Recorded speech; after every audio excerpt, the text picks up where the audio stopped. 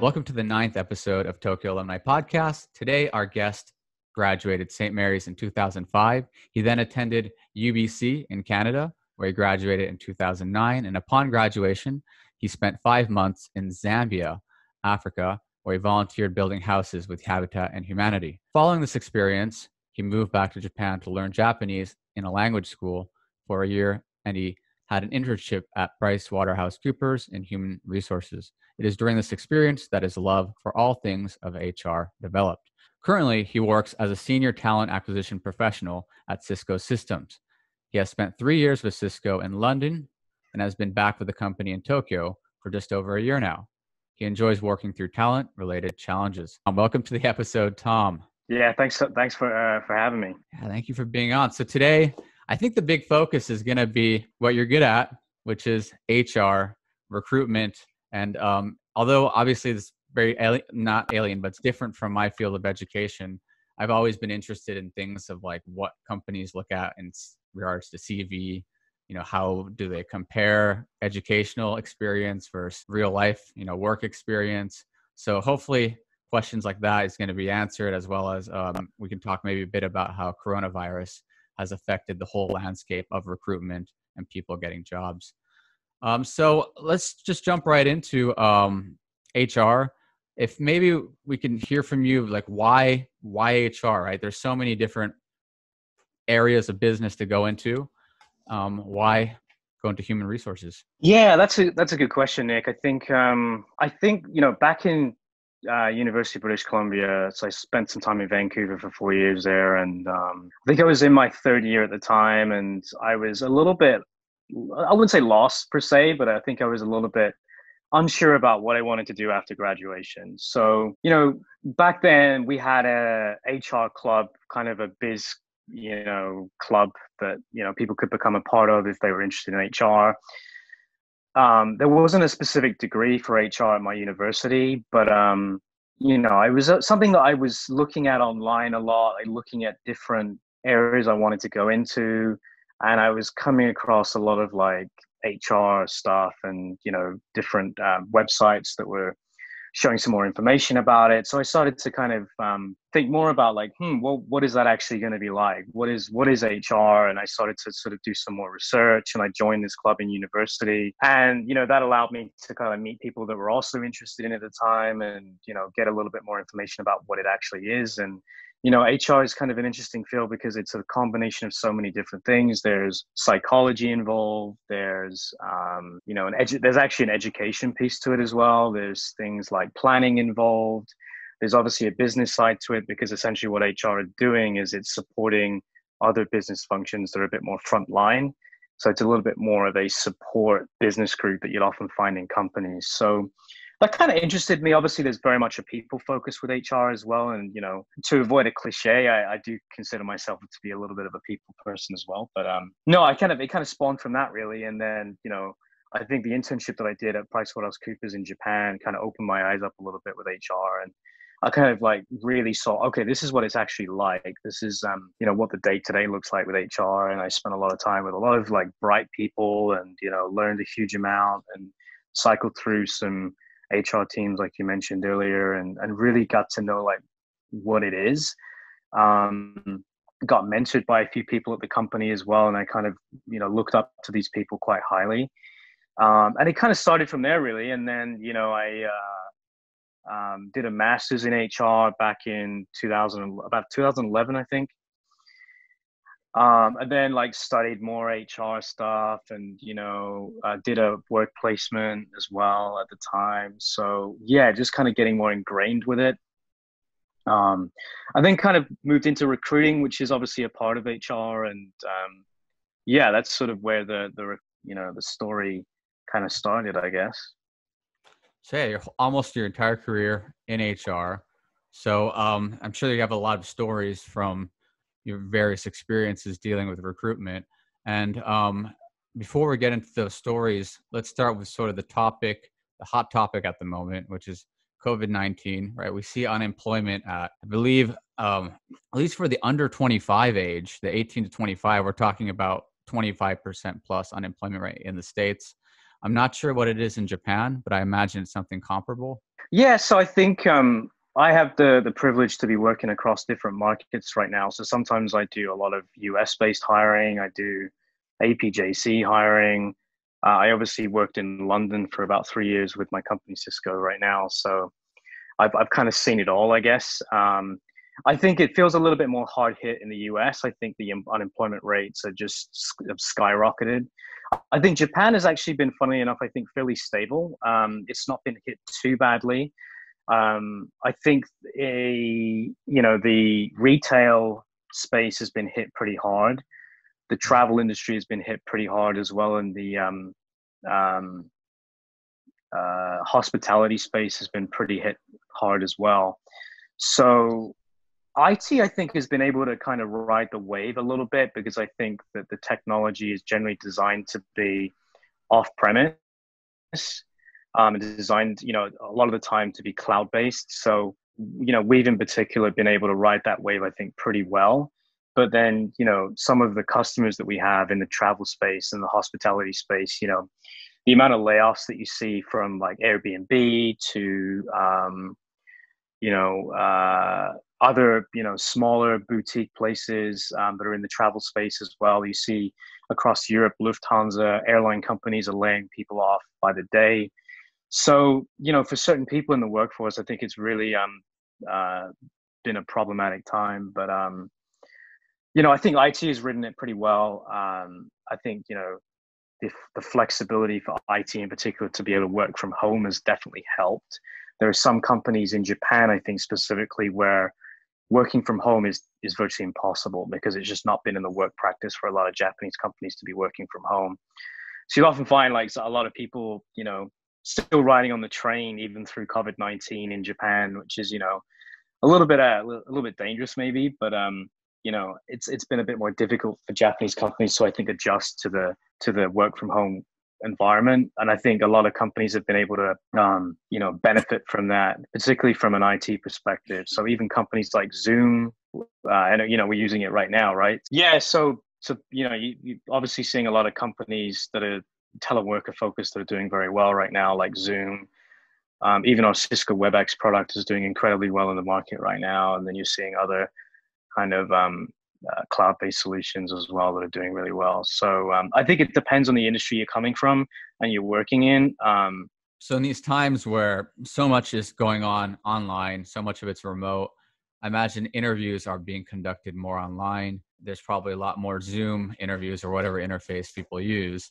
What kind of advice would you have towards people who are interviewing with potential future employers in an online platform? Yeah, I think that's a good question. I think we've had to basically adjust all of our interviews pretty much overnight with a lot of the COVID-19 stuff. So I think I think it's challenging, to be honest. I think a lot of people are not used to it. We've had to basically go from all of our interviews going to online, or onboarding to go online. And a lot of people are not even having the opportunity to just meet people. Like they have to do it all virtually. I think the things that I would probably suggest people to be considerate of is, it is what it is. Like I think, it's not always going to be easy. I think it's going to be different. And I think, a lot of people would just need to try it and not be afraid of trying, interviews in these kind of circumstances. I think a lot of it is also about, so I think, naturally people are going to get more and more comfortable with them.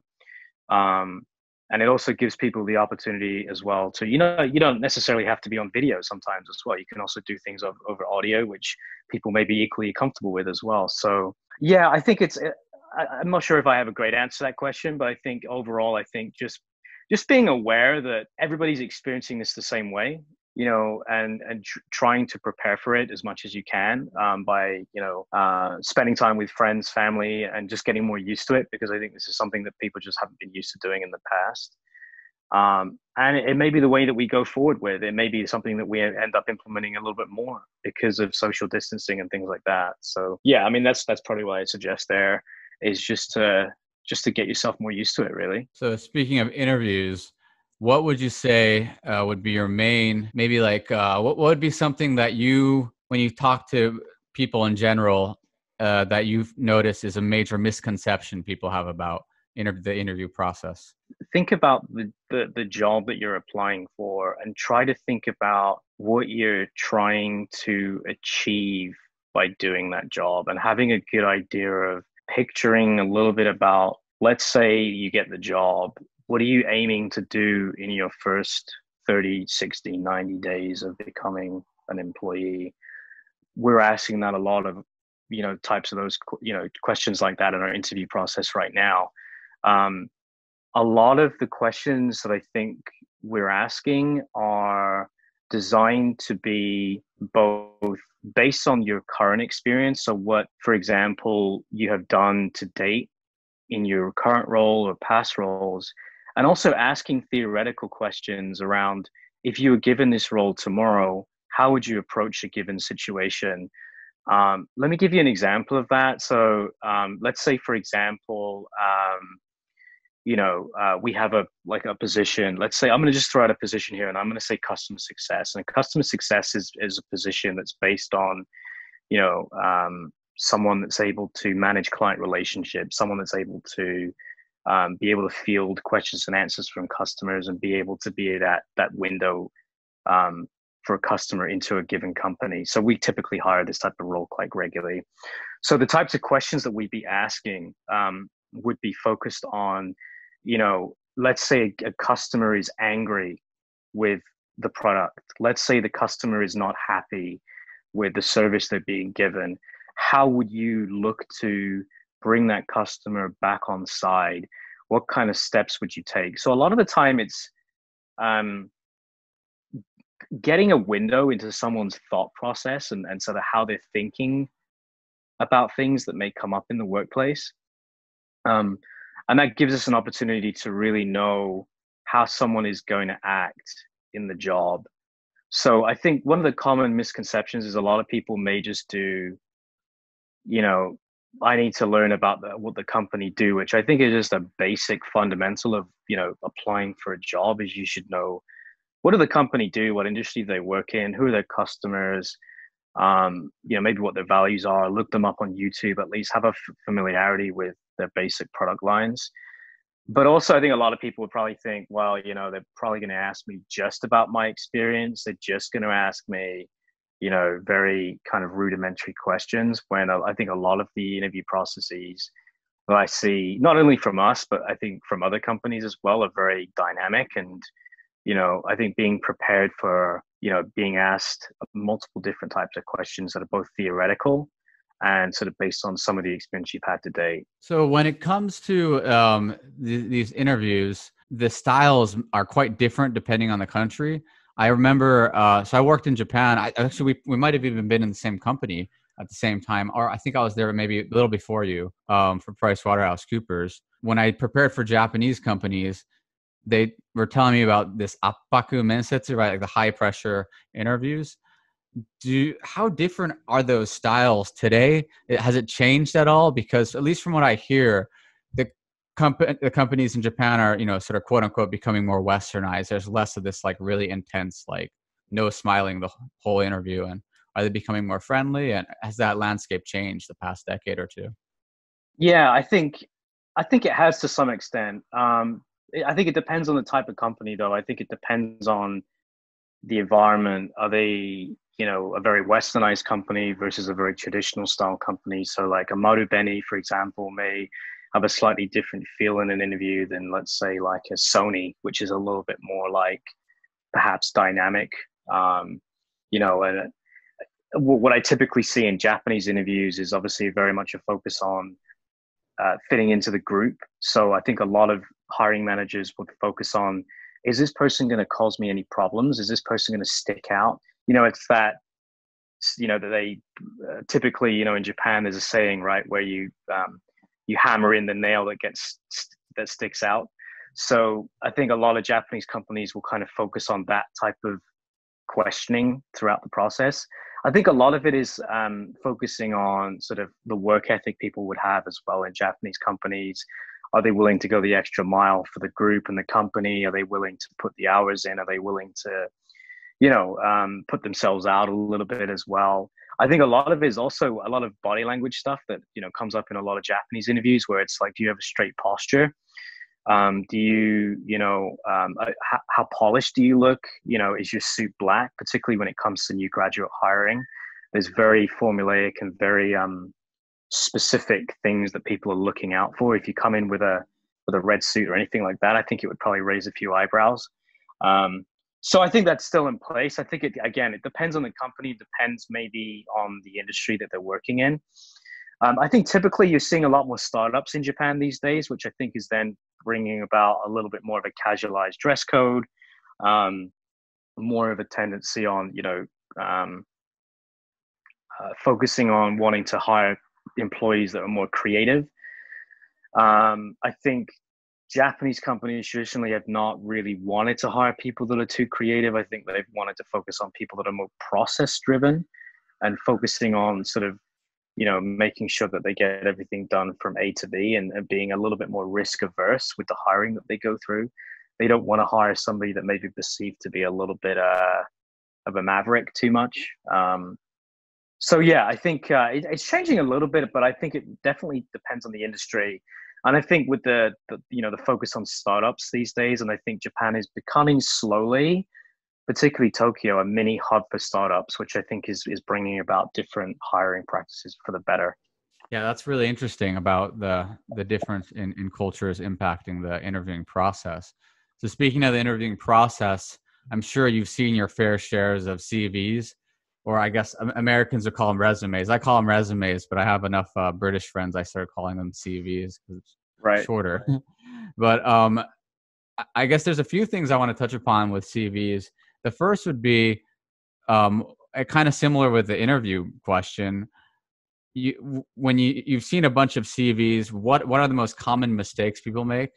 And also, what is like one easy fix that people can do when it comes to writing their own CVs? Yeah, so there's kind of an adage in recruiting, right, where typically a recruiter will look at a CV no longer than 30 seconds, so you've basically got 30 seconds to try and impress someone that's seeing your CV, let's say. So I think, given the fact that I've worked in many different regions, I guess, so I worked in the EMEA market, which is Europe, Middle East, Africa, for about 3 years. I've worked in the APJC region, which is Asia Pacific, China, Japan.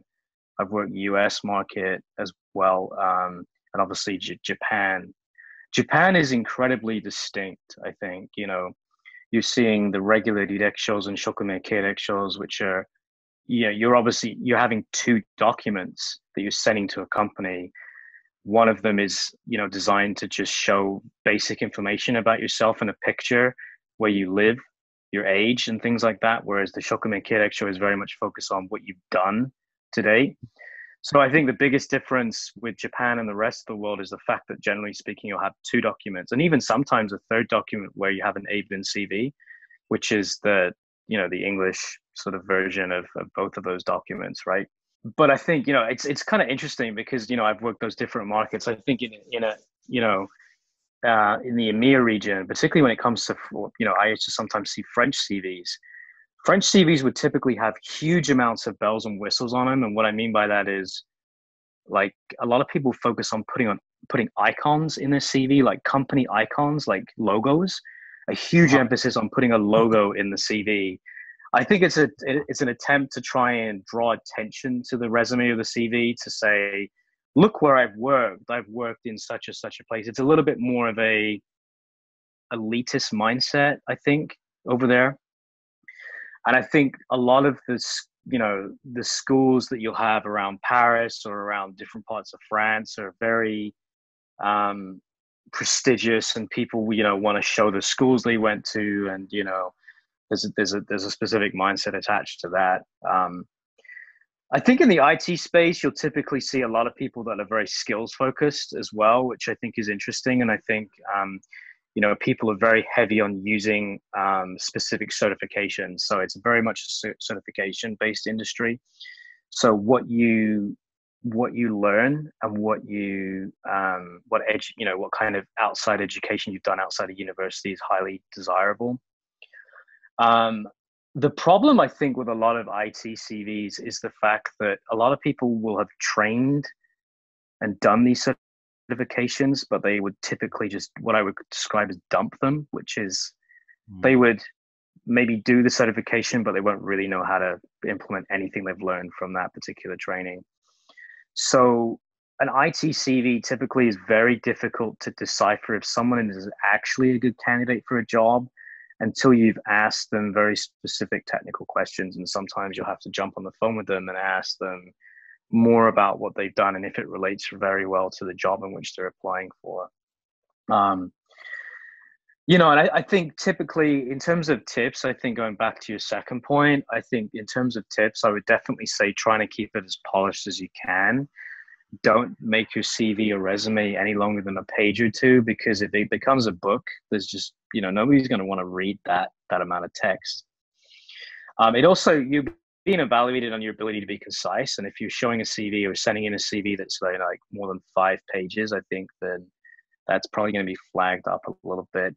I think the formatting is incredibly important. I would suggest looking at good formatting online. There's a bunch of different resources I think that you can look at for good formatting online and using a template there. And I think, there's a lot of websites that specialize in this as well. So I definitely suggest using a resource like that. Yeah, and obviously like the things that come to mind are, making sure that you've got your most relevant experience at the top. You don't want to make, someone read 5 pages and get to the bottom of it to know like what you've been recently doing. And the interesting thing about resumes and CVs is there's obviously cultural implications. Like in the US, for example, there is a very high degree of privacy involved in a CV. You can't put your address on a CV, or you shouldn't be putting your address on your CV. You can't be putting a picture on your CV, which is generally normal in Japan. You shouldn't be putting anything, related to, religious affiliations, political stuff. That's generally considered to be kind of off limits. And, even as recruiters, we actually have our own sort of rules and norms where we shouldn't be making the wrong assumptions about people based on the information that we're looking at on the CV. So if someone has volunteered a picture, we shouldn't be then putting them in an interview process because of the way they look and things like that. So I think that's kind of interesting. And you see different things that happen in different regions. I think the US is very much compliant for things like that, whereas other locations like Japan are a little bit less focused on like people having particular biases about things. I think it's actually illegal, right, in the States to have a picture on the resume. Yeah, exactly. And that's always been a point that I've found incredibly intriguing. How in Japan you still do put the photos on. And with CVs, I was also hoping to ask you, what are some examples of like the most outrageous CVs you've seen, and what made it outrageous? Oh, it's like the colors. Some people put like pink CVs, or like, there's CVs that are so like multicolored that it's so loud in your face that you're just like, oh my God, like I just don't want to look at this resume or CV. It's just like just it's so loud and so like out there that it's just like bordering on strange, to be honest. I think typically what you'll see is in the marketing space or the creative industries, you'll see some pretty very interesting formatted CVs that are typically like, maybe they got flowers on them. They've got like, different wallpaper that's like striped wallpaper on the CV, or like, some stuff like, like some Formula One type CV that have got cars all over them. You can tell that someone likes Formula One quite a bit. I think those are probably some of the most outrageous things I think I've seen on CVs. But again, like I don't want to be making an assumption on someone. So you've got to be a bit careful with, drawing too many conclusions on someone, based on the CV they're giving you. Recruiters have 30 seconds. You want to leave a strong impression, but let's say you have left that strong impression, and now they're maybe spending, your resume moves through the ranks, they're spending maybe more than 30 seconds. At the end of most resumes, I've seen people include their hobbies, including myself, although I haven't had to hunt for jobs now for a while. And one thing I've always been a bit confused about or unsure about is to what degree does that even matter? Is that just like a formality, or is there ever a time where maybe you're aware that I'm quite into football, or I played, and like it's in my, like, at the end it's like, oh, I like football, I like soccer. Does that ever play a big role? Are there any examples where that someone was like, Yeah, yes? that's a good question, I think. And I think there's actually a bunch of studies on this type of topic, to be honest, Nick. I think like there's a lot of stuff that's around people generally want to hire people that are similar to themselves. You will generally gravitate towards the interests that you have and someone having the same interests as you, and you kind of build up that bond that way. I think it gets used in interview processes. I think it's a talking point. I think it's also an icebreaker that a lot of people use in order to kind of build rapport with someone. So, typically we may find people, like for our company, we may find people that like games. So if you've got games written on your resume, and we happen to have a lot of people that like games in our company. So, sorry, there's a little bit of background noise that you're hearing. That's no problem. But I guess if it's probably gonna go away like in 3 seconds, yeah. So I'll edit Yeah. that out. So so basically you're seeing a lot of I think questions that can easily come up in interviews around people's interests and shared interests. Typically, we're telling people that because we're a California-based company, and California is probably the most progressive state in the whole of the US when it comes to, unconscious bias and things like that, that we shouldn't be necessarily trying to hire people that have the same interests as us, because then you're lacking diversity in the workplace. You'll be hiring the same people all the time. And what we're trying to put forward is that we're trying to hire people that are different from ourselves. It's really hard, though. It's actually really hard. I mean, who doesn't want to hire somebody just like themselves? I think most people would, right? So it's actually a challenge that I think we as recruiters face, very,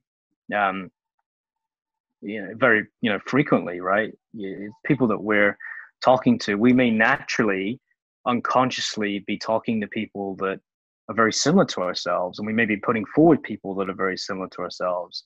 So it's something that's difficult to get away from, but I think you should be aware of it, and I think you should be aware of maybe when you're doing it, so that you can take a step back and think, wait a second, am I really like putting this person forward because I think they're the best person for this job, or am I putting them forward because I have similar interests to them? And I tell that to hiring managers all the time. So we've spoken quite a bit about HR, recruitment, sort of businessy type of things, but it is Tokyo Alumni podcast. So is there anything you would want to share about your time at Tokyo at St. Mary's International School?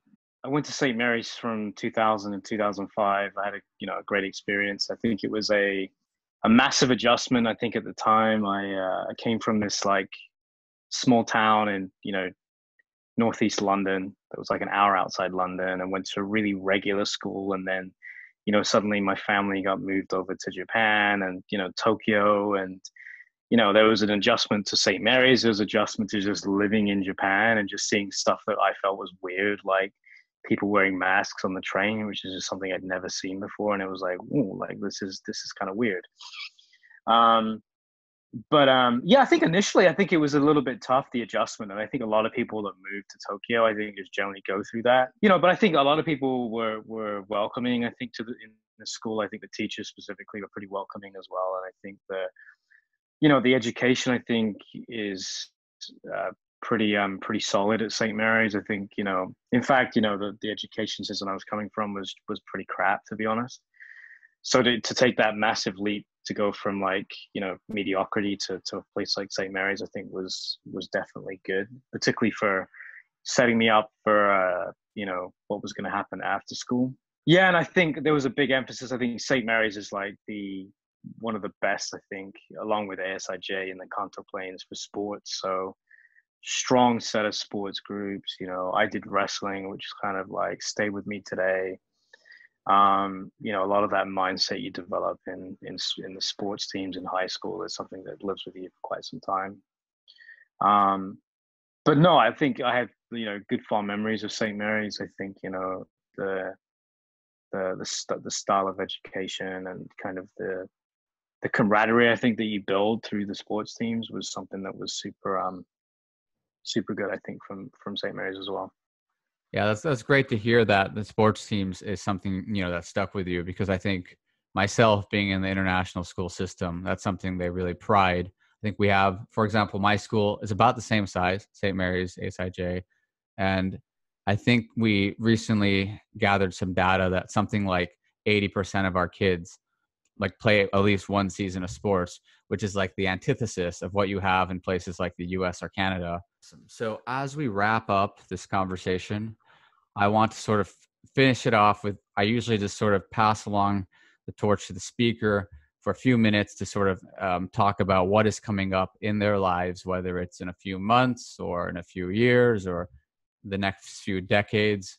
What are the goals?